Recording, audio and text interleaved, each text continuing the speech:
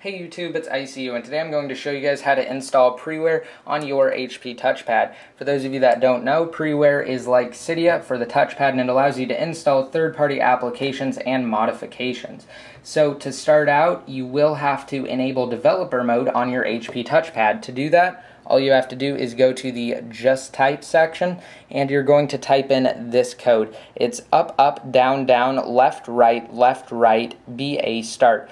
Don't worry about having to pause this video and type it in, because I will have a link that is down below in the more info to an article on my website that will have all of the written instructions as well as download links. So once you've typed that in, all you have to do is search for it, and then you will need to launch the developer mode enabler. So just launch that, and once you have launched that, you will need to enable developer mode right there. You can also set or change your password. By default, you don't have a password, so you can deal with that if you want to, but all we're really concerned about is turning it on.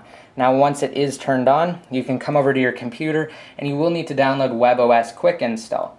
Now if you're on OS X Line, you will also need to download Palm WebOS SDK, and that is right there because it needs to install the Navicom drivers. Now WebOS Quick Install actually tries to install the Navicom drivers, but if you're on OS X Line, it can't find them, so you have to use the Palm WebOS SDK. So that's the problem that most of you are going to run into if you're on a Mac on OS X Line, and also some Windows users will run into that error as well. So you will have to download Palm WebOS SDK if that's the case. So I'm just going to continue through the installation here and show you guys that it does install the Navicom driver.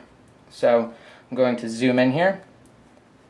And you can uncheck the other two that are optional, but you will need these two checked, and the Navicom driver is what's needed for this to function properly. So once you have that, all you have to do is open up the WebOS Quick Install once your device is connected, and it uses Java, so just make sure that your Java is up to date and it's the latest version. It will work on Java 1.6, so if you're not sure, you can always go to the website and you can download the latest version of Java and try and install it. So simply open it up, and then it will come to this screen. Now most people get stuck here and they don't know what to do. What you're going to do is just hit that globe button right there that's down below the plus and minus, and then it will download a few things, and it will enter the application catalog where you can install a few different things. But all we're really interested in is Preware, because again, that's basically like Cydia for your HP TouchPad. So just search for Preware, and once you have found it, simply hit install, and it will start installing on your HP TouchPad. Now it doesn't take long to do at all. As you can see, my touchpad's here, it's just basically sitting there, nothing's happening on it, but it finished installing it from the WebOS Quick Install catalog. So it doesn't take long. If it's taking a long time, it's maybe because you're in USB mode. You just need to be at your standard screen. It doesn't really matter where you are. It will install it no matter what you're doing unless you're in the USB drive mode. But once you have that installed, simply open up your applications, go to Downloads, and then it's right there, Preware, and all you have to do is open it up. It's a penguin inside of a box, kind of like Linux, so just open it. And it will come to this screen, and it will just tell you that it has to download a few things, and it also gives you all of the changes for different versions. And then once you've read it, you can hit OK, I've read this, let's continue.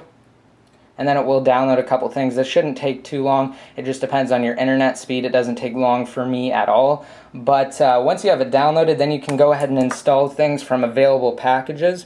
And you get a bunch of different categories here, and when you go to these categories, you will get other categories.